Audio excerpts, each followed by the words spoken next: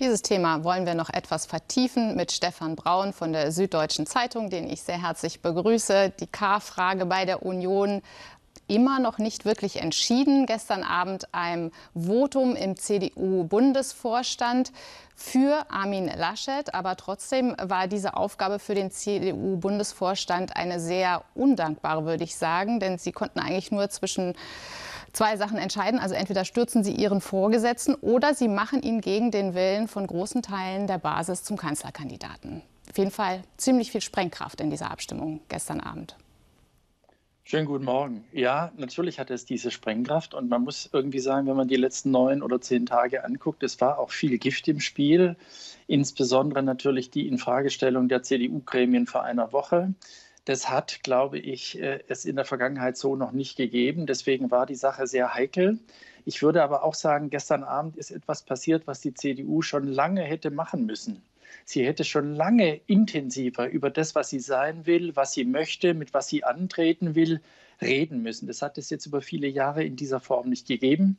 In der Endphase der CDU-Vorsitzenden Merkel war halt alles darauf getrimmt, wir müssen irgendwie geschlossen bleiben, wir müssen irgendwie das machen, was das Regierungshandeln quasi von uns verlangt. Und gestern war tatsächlich, ich würde mal sagen, seit 10 oder 15 Jahren zum ersten Mal eine lange, mühsame, kontroverse, aber ich würde sagen, am Ende wahrscheinlich doch auch meistens oder von den meisten gewissenhafte Diskussion. Es gibt es gibt immer noch das Gefühl, Mensch, was für ein Chaos, aber es könnte daraus auch ein bisschen was erwachsen für die CDU. Vielleicht ein geordnetes Verfahren oder die Einigung auf ein Gremium, das sich über die Kanzlerkandidaturfrage verständigen könnte. Gestern Abend in der Sitzung des Bundesvorstands der CDU kamen einige Vertreter auch in die unangenehme Situation, dass sie gegen Laschet stimmen mussten, nicht weil sie das persönlich wollten oder davon persönlich überzeugt waren, sondern als Vertreter ihrer Basis.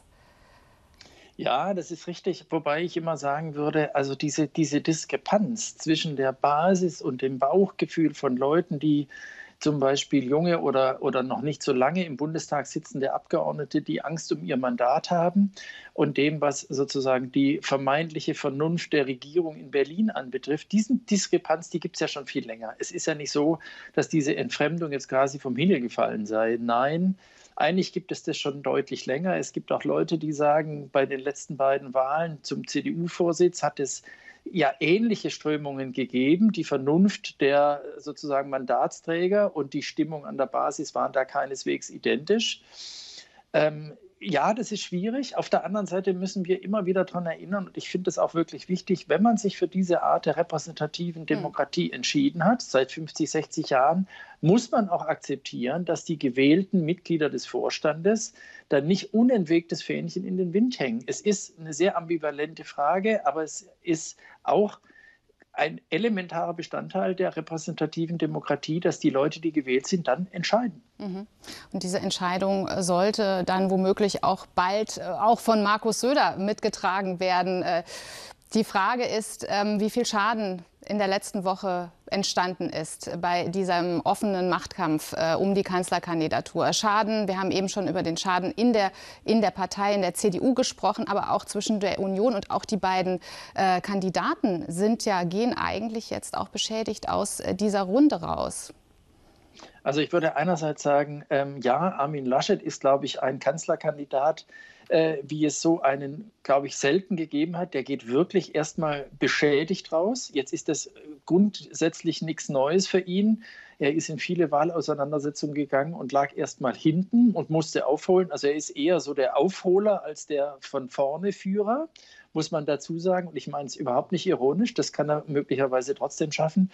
Bei Markus Söder würde ich sagen, man konnte gestern in der Pressekonferenz fein studieren, wie er plötzlich wieder über das Kollektiv sprach, wie er über Zusammenarbeit sprach, wie er gesagt hat, es wird keinen Groll geben.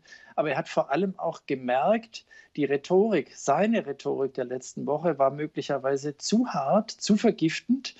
Deswegen, ich bin jetzt mal so ein bisschen, also ich will nicht sagen gutgläubig, sondern ich würde vorhersagen, wenn die zwei das in den nächsten Stunden oder Tagen schaffen, wieder gemeinschaftlich aufzutreten, werden viele das in 3, 4 Monaten vergessen haben. Wir werden es sehen. Heute 13 Uhr will der CSU-Chef Markus Söder sich äußern. Wir werden das natürlich übertragen.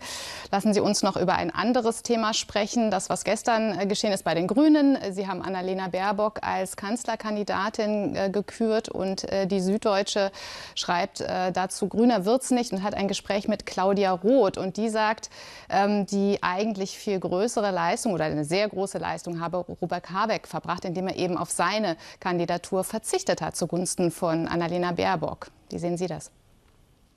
Ja, ich würde sagen, das war auch interessant. Gestern hat natürlich irgendwie die Republik, wenn überhaupt, dann vor allem über Annalena Baerbock gesprochen. Aber tatsächlich hat die ganze Geschichte ja nur funktioniert, weil er es in dieser Art und Weise möglich gemacht hat. Also die hätten natürlich auch streiten können. Und es ist für mich, steht völlig außer Zweifel, dass er das auch sehr gerne gemacht hat, wenn man genau hingeguckt oder gemacht hätte. Wenn man genau hingeguckt hat gestern, konnte man auch sehen, dass ihm das schwer gefallen ist und trotzdem hat er es mit Leidenschaft vertreten. Also diese Art von männlichen Feministen ist natürlich sozusagen was ganz Besonderes. Deswegen, wir reden immer drüber, wie sie das geschafft hat. Ich würde mal sagen, die spannendere Geschichte ist, wie er das geschafft hat. Ja, vielen Dank, Stefan Braun von der Süddeutschen Zeitung, für dieses Gespräch. Bitte sehr.